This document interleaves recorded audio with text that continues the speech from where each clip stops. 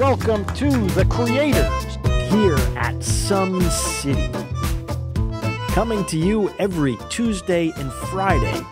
Extended conversations that build community for creators, videos by making what you make. Today on The Creators, Kevin Healey, a songwriter and musician who and then made his way here to our Seacoast.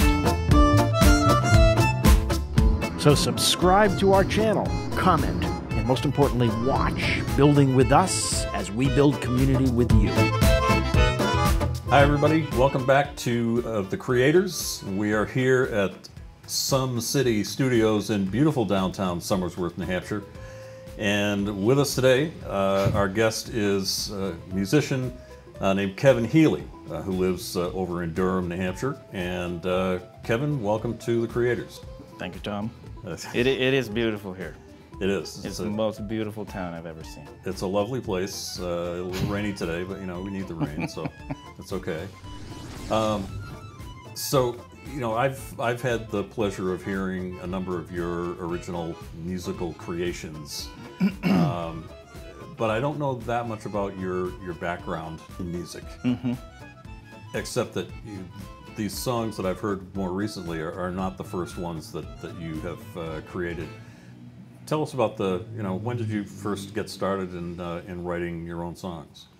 I got a guitar, this one right here. I got this acoustic guitar. My dad took me to Stewart's Music Shop in Lansdale, Pennsylvania when I was 16. And I picked this one out, and I got blisters on my fingers learning how to play it. And it was immediate that I was trying to write original material. Did you yell, "I've got blisters on my fingers," and then knock something over?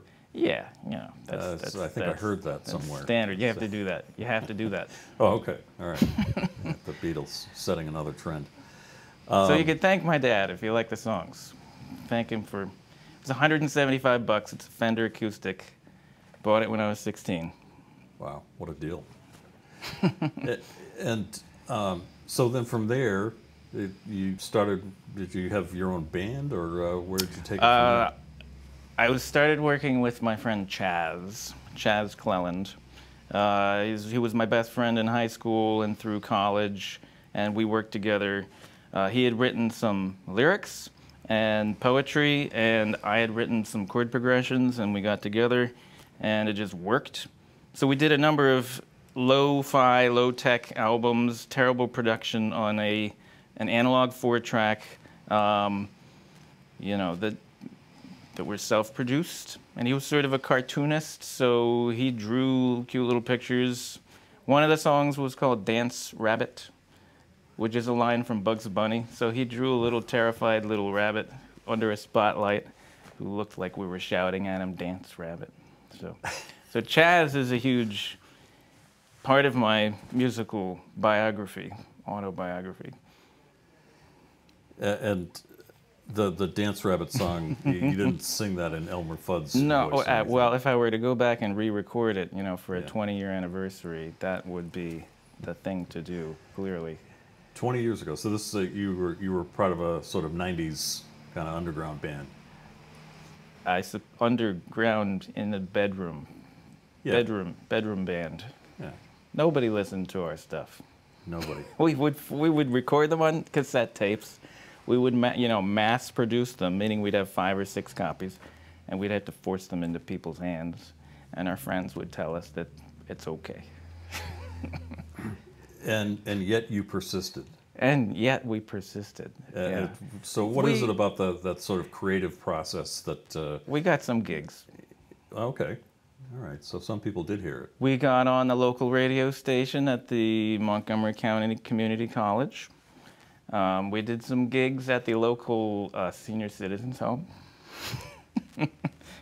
And then later we played at bars. So later on, skipping forward a few years, I was in grad school at Rutgers University, and so New Brunswick, New Jersey has a kind of local music scene, which is not bad. And so I played with Chaz a little bit, but I also found some local musicians there that I should tell you about, Vance Van and Bob Morkovich.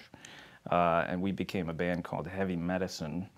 And we were named by Spook Handy as the best new band of 1998 or something in New Brunswick. Wow. So I've got that on my CV. Mm-hmm. My musical CV. That's impressive. So Chaz was a little bit jealous. So at this point in your creative history, let's call it, who did you consider your influences? At that point? Yeah. It was always the Smiths that were my biggest influence.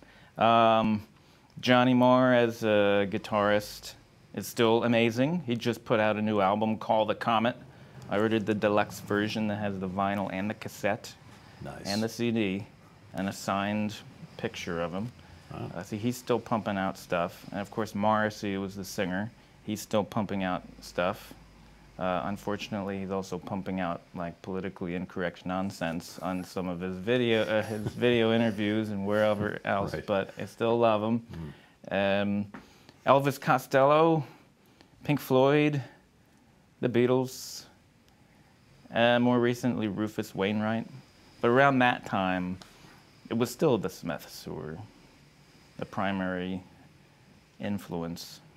You know, not to jump ahead, but since you just mentioned Elvis Costello, I've noticed that with your more recent songs that you've written, like Elvis Costello, they had this lyrically this sort of literary quality to them. Yes. And you know what inspires that? Is that just how you prefer to communicate in the musical genre? Do you mean the more recent songs? So I have 3 new songs I just recorded within the last, like, 3 months, maybe. Mm-hmm. And those are maybe a little more literary because they're based on poems that I had written, which I did not intend to be recorded as a lyric to a song. So that might explain some of that. I had set down my guitar, all of my guitars, and my bass guitar for 8-10 years while I was working on a PhD and getting a job and getting tenure and raising my now sweet 11-year-old daughter, Madeline, and being married to my lovely wife, Christina. So I'd set it all down, but when I picked it back up again, after getting tenure, or feeling like I was fairly confident in getting tenure, I had a new process. And I'd been writing a lot of poetry, so I had a set of poems, and at some point I thought to myself, when I'm writing these poems, I'm hearing a rhythm. I'm writing them to a rhythm in my head. This is just a technique that I use when I'm writing poetry, that every line has to have a rhythm to it, a cadence to it, and it has to lead into the next with a certain rhythm. And so I thought to myself, surely these could make good lyrics, or maybe they'll make good lyrics. So the 3 songs that I just recorded this summer, spring, summer, were all originally written as poems that I did not intend to use as song lyrics, but I think they worked out pretty well. So that might explain why they have a little more of a literary feel to them. In fact, we're going to play one of them now. If you'd give us an introduction to this first song, you know, what's the name of it, maybe what inspired you to write the song, and then when we're back, I want to talk to you about sort of the technical aspect of doing your songwriting. Let's listen to A Mason Jar first. This is the most recent song that I recorded, so I always am most fond of my most recent piece. So I suppose we should start with that one. And I like this song a lot because the imagery in it is, I think, it's concrete and yet it's suggestive. So it's my current favorite.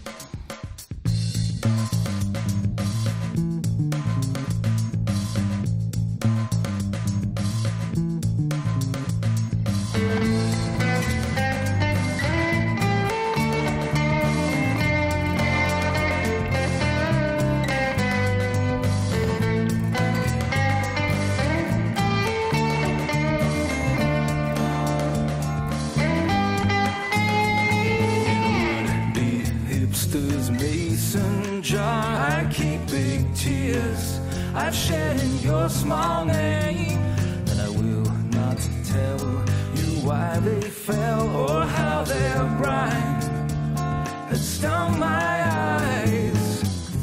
So that was Mason Jar by our guest Kevin Healey, a musician who is here with us today on The Creators, right here in SomeCity Studios in beautiful downtown Somersworth, New Hampshire. So I think there's an interesting process from a technical standpoint in terms of your songwriting. You know, can you take us through, you know, how you go about, because you play all of the instruments and you do the vocals and the whole thing. Right? Yes, the only instrument that I don't play is the drum track. So I use a loop. I use studio recorded drums, but I use a loop. But I do bass guitar, I do the acoustic and electric guitars, I do all the vocals, I do sometimes additional percussion like shakers or whatever, things like that. A mason jar, I started with the lyric, but what I think is interesting is that my favorite part of the song that we just heard is the chorus, but the original poem/lyric, the chorus was not in there. It's actually two choruses. There's two. The second is a variation, the kind of flip side of the first, and those were not in the original poem. So I had the original poem called The Mason Jar, and the way I started the songwriting process is that I heard a basic melody from the first line. So the first line is, in a would-be hipster's mason jar. So I just thought, okay, what is the rhythm there? In a would-be hipster's mason jar. That's what I heard. I just heard that. Okay, that's where I start. And so I picked up the guitar and I started, okay, what key is that? I'm hearing it in a certain key. Okay, if I were gonna put, so I got kind of a bass line or a riff to that. What chords go with that? Okay, well it's somewhere, I think it's in A major or something like that, or A minor, one of those, somewhere around there. I associate, incidentally, this is a kind of a footnote, a tangent we could get back to if you like, but I have mild synesthesia, so I associate colors with certain chords. So when I'm thinking about this song, A Mason Jar, I'm seeing the color yellow because I think it's in the key of A, which to me is yellow. Okay, end footnote. So back to the first lyric. So then I started this process, and I had a number of chords. And then I thought, okay, something's missing here. I had a chord progression, I had a first part, I had a kind of second part, and then I thought, I need something else. There should be a chorus to this. What is the chorus? So I did a little bit of a faster variation. So in the verse, there's 4 beats of F major, and then 4 beats of, a full measure of C major. So I just sped that up a bit. I did half a measure of F major, half a measure of C, so it's a little bit faster. And I thought, okay, now what? And then I hit an E minor, and I thought, I did E minor to D minor 7, I think is what it is. And I thought, this is it. And in fact, I haven't used an E minor at all in any of the other parts of the song. So it's especially great that now I'm introducing that in the chorus, because it adds this color or texture that wasn't there previously. Mm-hmm. So when I heard that, then when I got the E minor to D minor 7 in the chorus, then I heard the melody for that. In a mason jar, in a mason jar. I heard that. I thought, okay, that's gonna work. I'll put some harmonies on it. And then I thought, I probably should have a pre-chorus, something leading into that. So I came up with, can I play a little, I can play a little piece for it. Sure.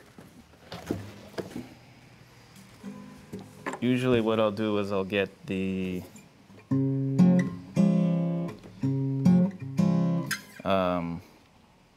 I'll get one part of it as a chord progression, and then I'll think, I can't just keep doing that chord progression over and over. I need something else. So but it should be in a related key or the same key.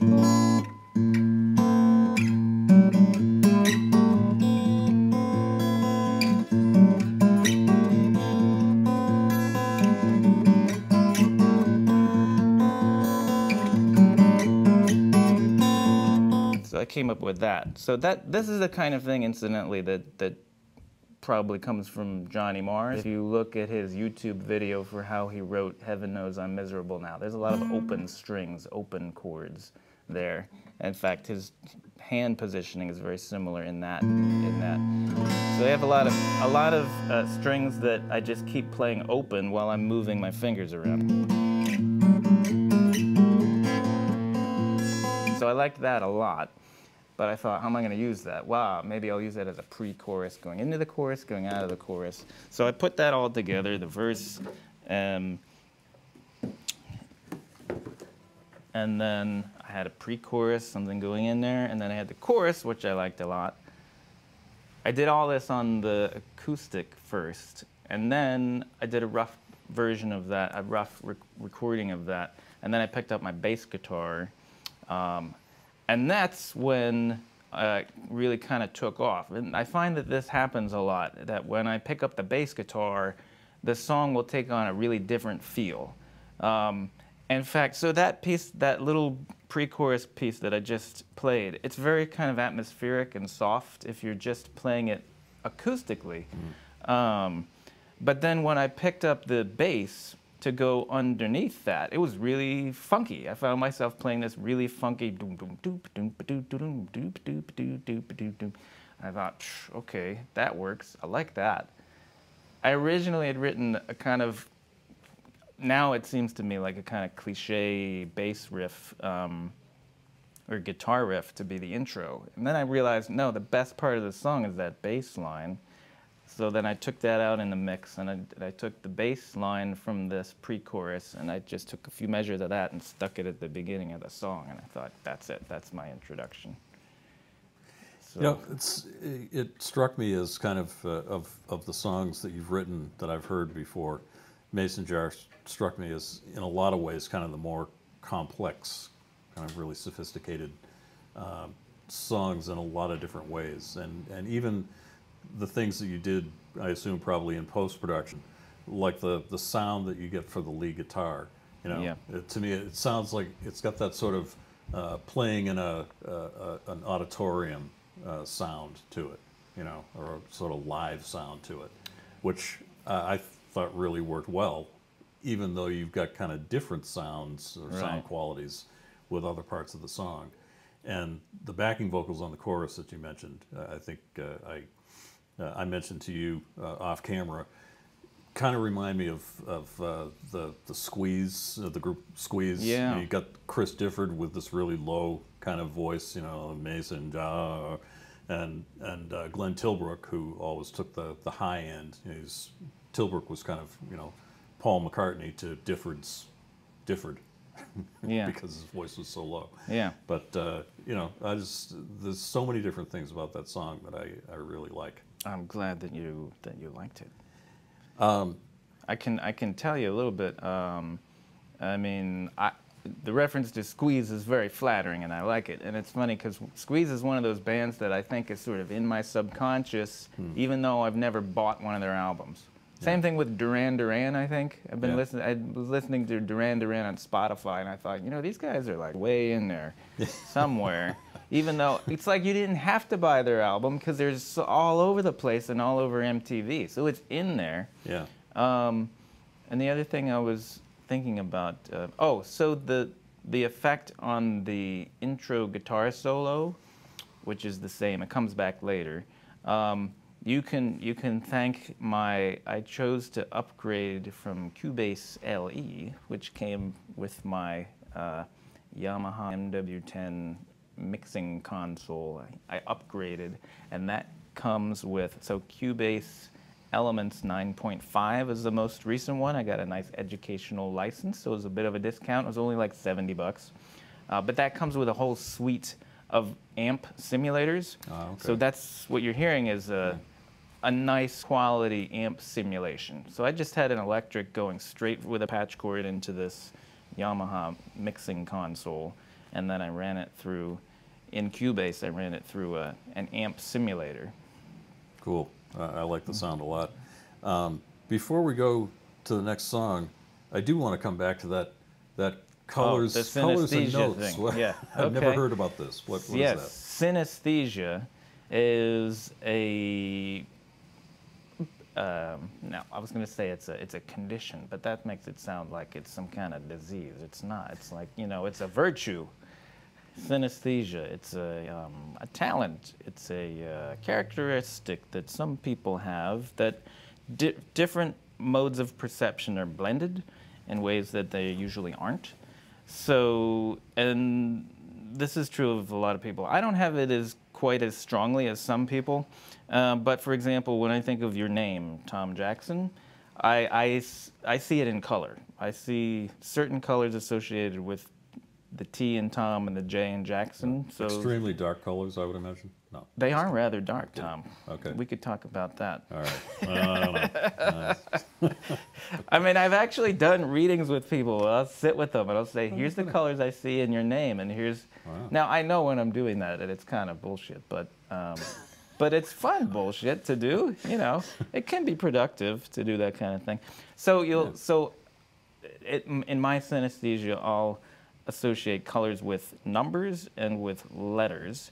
So then, of course, when I'm playing an instrument, I'm thinking about the chord. So it might be an E minor, it might be an F major, it might be C, and there's always colors associated with that.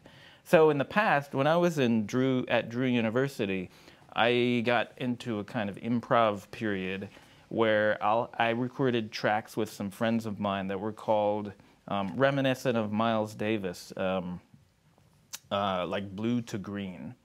And it would start in as a kind of modal piece in G major, because that to me is like green. And then it'll move to, you know, or green to yellow, and it'll move to A minor, which to me is yellow. So I have to explain this to the people I'm playing with. Okay, it's green, and then it's yellow. And they'll be like, okay, Kevin, if you say so. But, you know, it kind of works. It's just a different mood. And and some of it was blue, not just kind of blue, but blue. Right. Yeah. Yes. Yeah. A Lot Blue. That's how he was going to originally call that album, is A Lot Blue. Come on. Somebody said, call it kind of blue.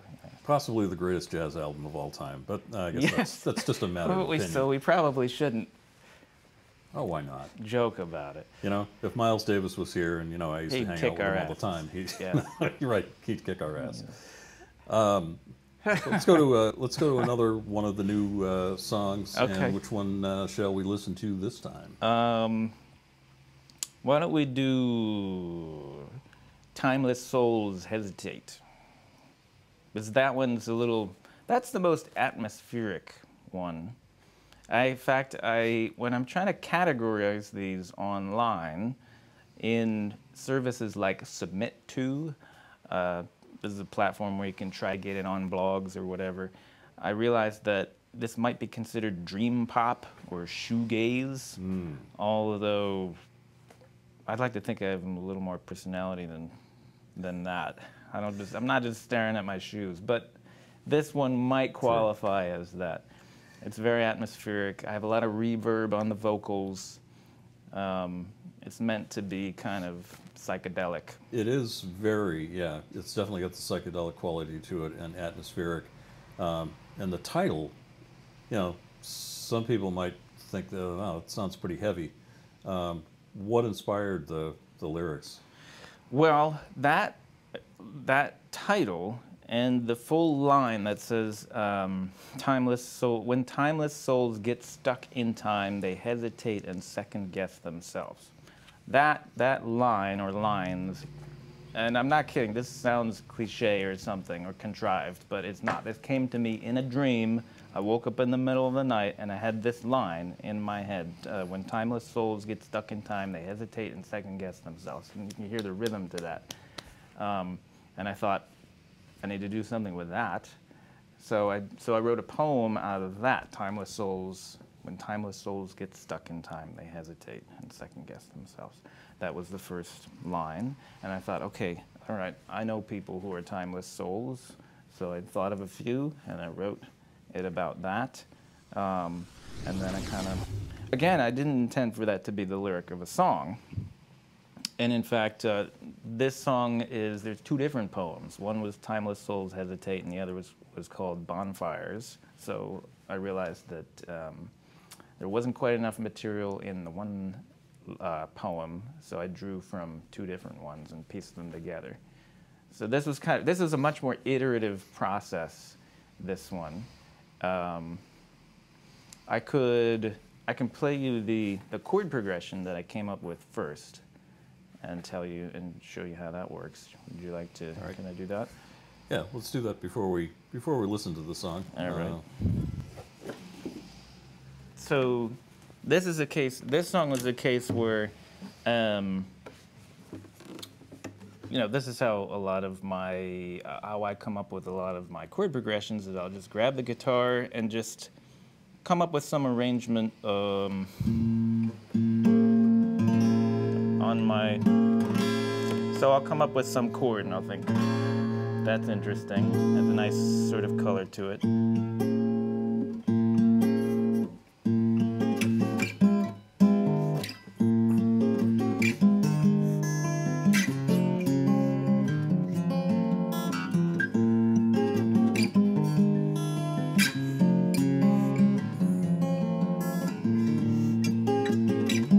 Something like that. So I came up with that, and I would just play it over and over again, and I would think, okay, now what? Now I need a different chord progression. So I added a little bit different of a thing down there. So then I knew I had a chord progression, and I thought, okay, I don't know what lyrics go with this. I don't know what poem might go with this. So I just laid it down on the multi-tracking on Cubase. I got that down, and then I just pulled out all my poems. And I thought, maybe this one, Timeless Souls Hesitate. That seems, the mood of that chord progression is kind of atmospheric, and the mood of the poem, so let's try that. So I just kind of waited until nobody was home, and then started singing along, improvising a vocal to that chord progression. And that's how that song started. All right. So let's give a listen to When Timeless Souls Hesitate right now by Kevin Healey.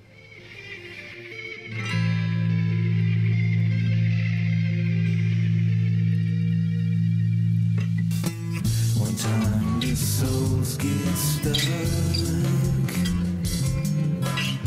in time, they hesitate. I know I'm every step surrounded by some who keep such secrets tucked away.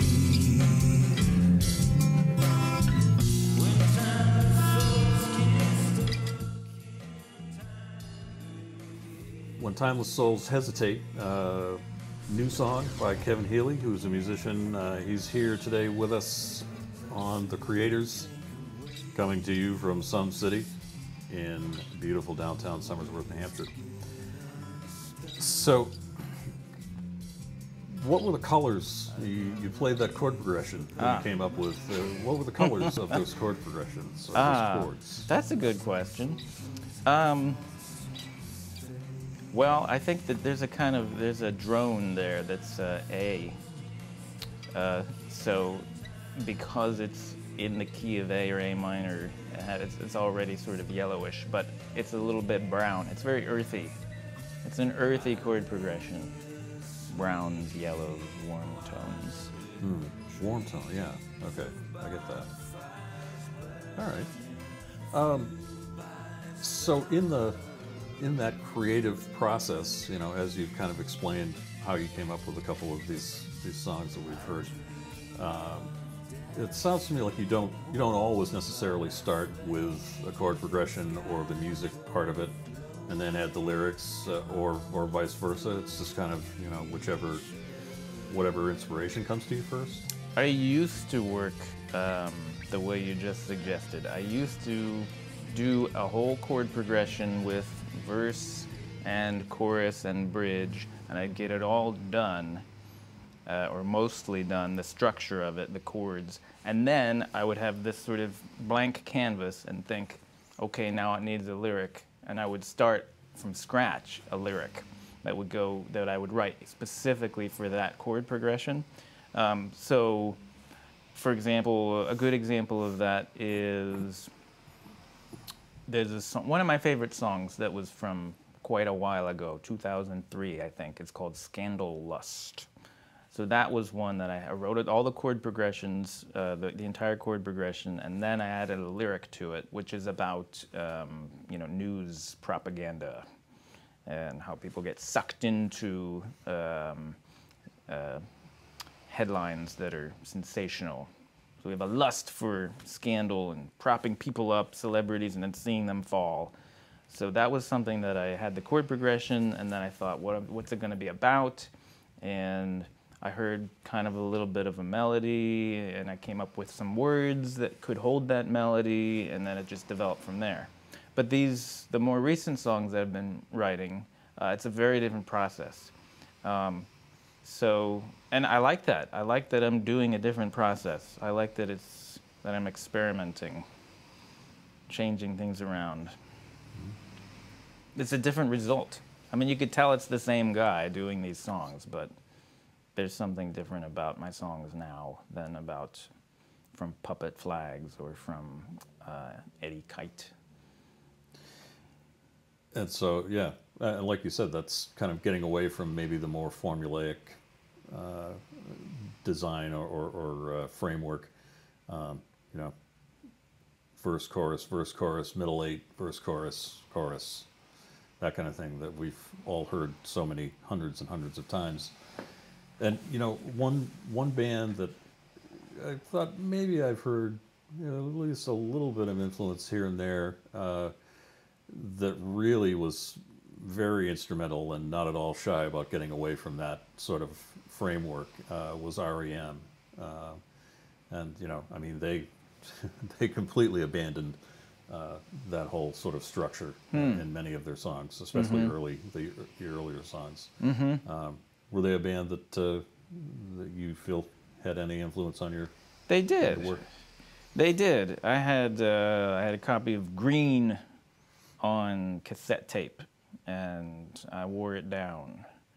They're a band that I don't at this point identify with strongly, but I remember hearing Driver 8 and South Central Rain and thinking, I want to do that. That's what I want to do.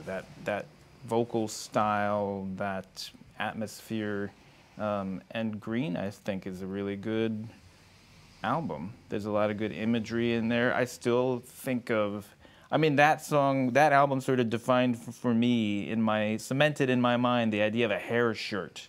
Right? There's a song on there called Hair Shirt. I'll hang my hair shirt from the lowest rung, or however it goes. So there's some strong imagery, some weird. I just don't particularly. Something about Michael Stipe rubs me the wrong way. Oh. Which might be ironic coming from a guy who likes Morrissey. Yeah, they were. Apparently, they were good friends. Good friends. Yes. And then probably had a fallout. Yeah, it happens. I'll tell you a funny story about that. You could. All right.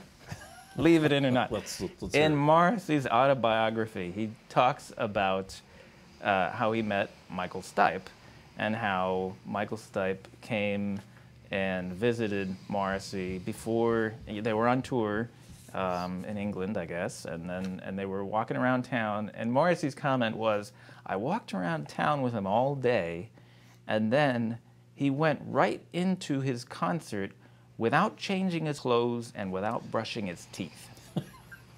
And you could tell the way he didn't have to add the comment that, therefore, I am better than Michael Stipe. That's what he meant. Like, when I go, I shower and put on a new shirt and I brush my teeth. I think that was like his wink to the audience. Like, I have enough respect for you to brush my teeth before I sing into the microphone for 2 hours. Yeah. Anyway. Yeah. And this is what sets me apart from Michael Stipe, so there. Yes. Interesting. I hadn't heard that story before. That's a good one. So one of the things, by happenstance that has come up on The Creators a number of times is that almost all of our guests thus far have had parallel careers, or at least somewhat of additional work teaching in some form. And I don't need to go into a large amount of detail or anything, but I've heard a rumor that you mentioned earlier you're now tenured at the University of New Hampshire. Woohoo! All right, and it's in the communication department. Yes. Yeah. And, I am now an associate professor of media studies. I had been an assistant, which sounds like you're helping people move furniture or something, but now I'm an associate. So it's like I'm almost running the business, but not quite. So yes, I have tenure, and I teach, and I write things. Congratulations on that. Thank you. And you got your PhD at University of Illinois Urbana-Champaign? Yes, right. In fact, I was just there visiting my mentor, Cliff Christians, with my good colleague, friend, co-author, Robert Woods. This past weekend I was there, yes. Urbana-Champaign. And you had some association, I believe, back at that time with the great Robert McChesney.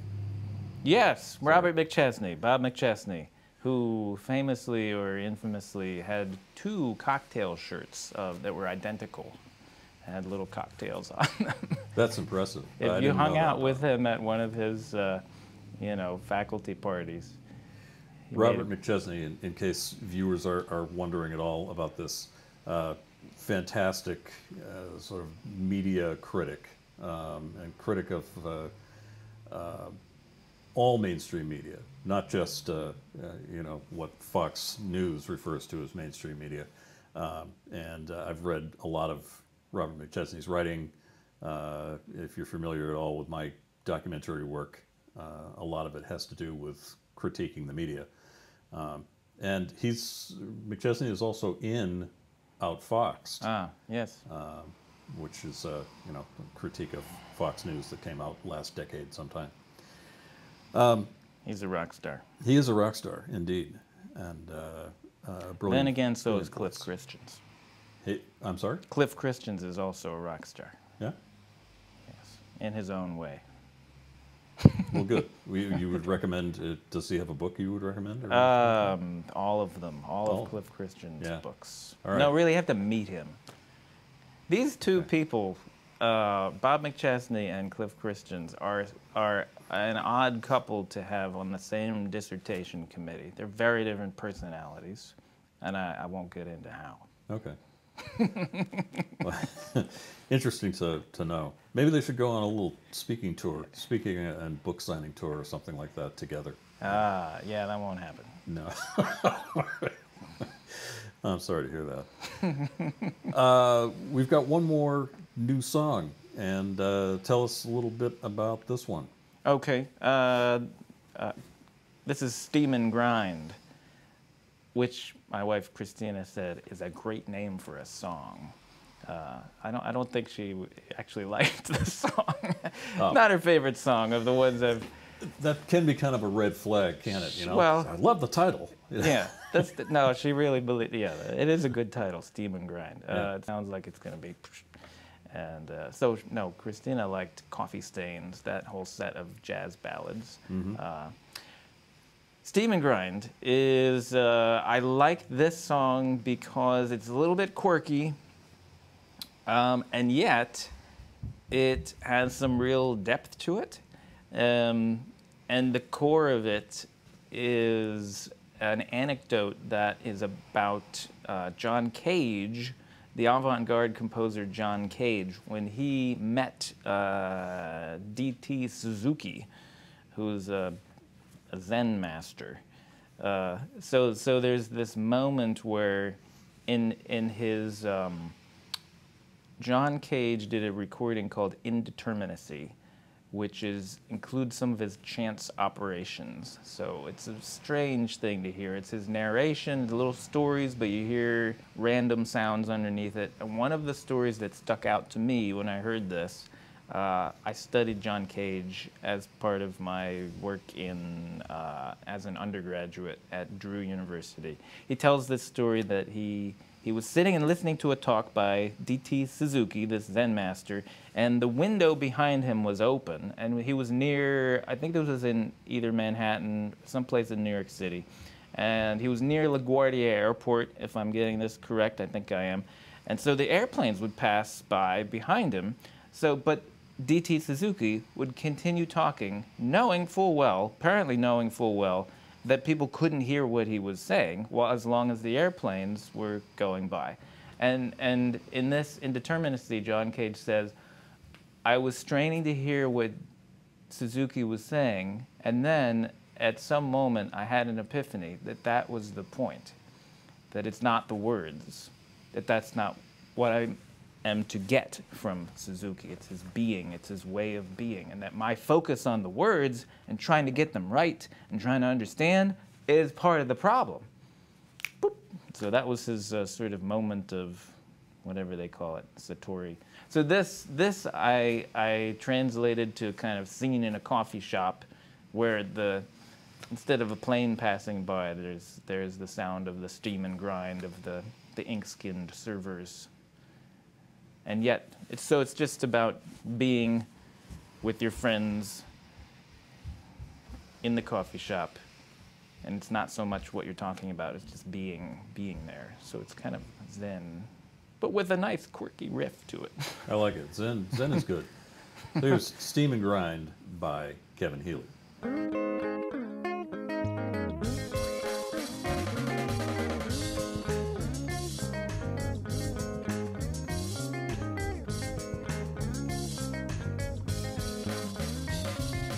Funny the wiser voices know to choose as the favorite spot to seek by noise. Tucked behind dividing walls, safe from the coming in crowd whose outgoing charm. Steam and Grind there by Kevin Healey, a musician who is with us here on The Creators, here in the studios of SomeCity in beautiful downtown Somersworth, New Hampshire.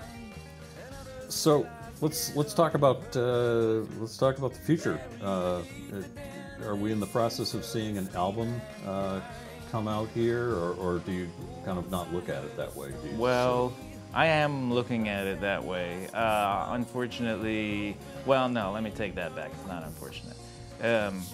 Fortunately, I have many projects going on.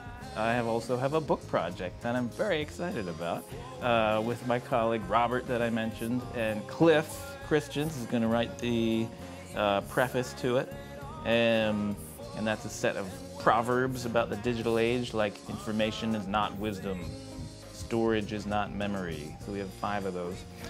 So I'm going to shift my focus to our book project. It's under contract with Rutledge, due in March. I'm teaching in the fall, so I need to prepare my syllabi, and yet I'm still thinking in terms of putting a few more songs together that would at least amount to a short album, 7 songs, 8 songs, something like that. Well, yeah, that would be great. And you never know. You mentioned earlier that maybe some sort of idea for a song might come to you in a dream, which I don't think is a cliche at all. I mean, it just shows that a lot of the creative process can happen in the subconscious, and come to us in a dream or something like that. This is true. Have you had a lot of other songs that came to you in a dream? That's a good question. None come to mind. Although I will say that I've had a number of experiences in dreams where I'm hearing music that is obviously not music that I had composed previously and that no one else had composed previously, but I'll hear it. And sometimes I will have woken up and I'm able to recall it, and many times it slips away quickly. That's not the kind of thing. I've kept dream journals, And it's easier to write down notes of, I saw this person and we were in this place and we did this. It's much more difficult to remember the melody of a song unless you have a little recorder next to you. But, yes. you know.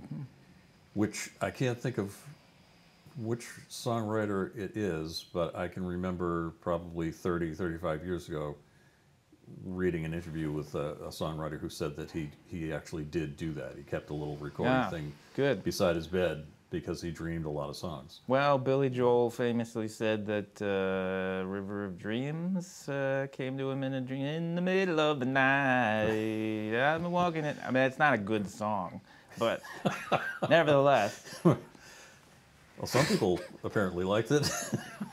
Yeah, well, I shouldn't be ribbing Billy Joel. In fact, I should add Billy Joel to among my influences. His first album, I think, is still my favorite. Billy Joel's first album, Cold Spring Harbor. That's a great album. You probably know, if you're familiar with his biography, that when it first came out and he was listening to Cold Spring Harbor as like in a listening party, he realized that the record company had recorded it or mastered it at the wrong speed, and it was sped up, so his voice was higher. And I mean, I can't imagine how, not just annoyed, like beyond annoyed, I would be enraged. This is my first album, the public's gonna hear it, and I sound like a freaking chipmunk or whatever on this, right? But it's a great album. She's got a way. In fact, I've recorded a number of, I mean, you can find this on my YouTube channel. I've recorded a few covers of Billy Joel's songs from that album, because so, you know, I made fun of River of Dreams. I think deservedly so, but Billy Joel. While we're on the topic of YouTube channels, what's the name of your YouTube channel so that people can find it? Oh, I think it's just under my name, Kevin Healey. Kevin Healey. You can look it up, and there I am. Apparently, there's a guy named Kevin Healey, same spelling, who's an expert on autism. And there's another one who's an actor. Anything else about your songwriting, your creating, that you would like to talk about before we wrap up? I was thinking, in response to your question about the role of dreaming, that even though specific melodies don't necessarily come to me in dreams, that line from Timeless Souls Hesitate did.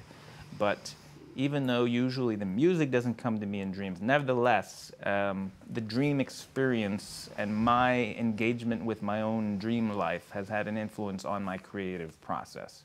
So I have for as long as I can remember, not as often as I would like, but very often will have lucid dreams. So these are dreams where you know that you're dreaming while you're dreaming. So I've read a lot of books about this, and I've done a lot of dream journaling about it. So in fact, I've often thought, if people were to ask me, if I were on Krista Tippett's show on NPR, you know, On Being, she always asks the question, what is your spiritual background, or what is your spiritual orientation? It's really dreaming is my spiritual practice. So my engagement with my own dreams, I think, is a central, a key source of my creative imagination. The idea of, and I think you can kind of hear this in the atmospherics of a lot of my songs. It's and how I gravitate toward sort of psychedelic aesthetics, kind of otherworldly, very dreamlike, strange imagery sometimes. You know, I'll use delay effects or a lot of reverb or just strange imagery. So I think that comes from my dream journaling. Mm-hmm. It's worth mentioning. Interesting. Well, Kevin Healey, thank you so much for coming on The Creators today. Thank you for having me. It's been a pleasure, and